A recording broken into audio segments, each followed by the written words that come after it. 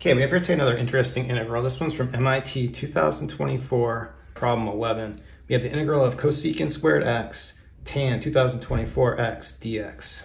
Okay, I was really liking this one for a few different reasons. First of all, they managed to get the year in the problem, which is always important to me. But the other thing that was so interesting is they got a cosecant here.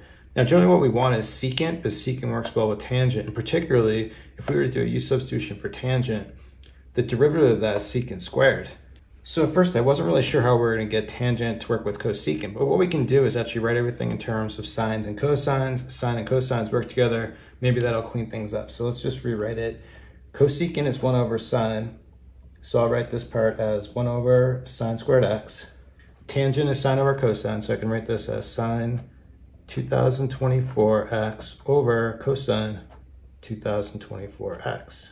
And then from here what I'll do, I'm just going to cancel out. We get two sines here. I'll just cancel here and convert this into 2022. But then I can do another rewrite, and what I can do with cosine, I can break this up. I can write this as cosine 2022x to get it to work with this, and then we'll have cosine squared x. So when we do the rewrite, let's just set this up. So we're gonna have, here we're gonna have sine 2022, and here we have cosine 2022. Putting those together, we're gonna end up with just tan 2022x. And then here we just have this like 1 over cosine squared x, but 1 over cosine squared x I can write as secant squared x. And so what just happened is we fixed this problem here, and now we've got our secant squared x. So now we're set up for our u substitution we wanted to do in the first place. So we'll do a u sub, and my u sub will be for just tan x. So we'll do that over here. We'll take a derivative. du is going to be this thing, secant squared x dx. So now we'll just go ahead. This is going to become just u to the 2022. Everything over there is just our du.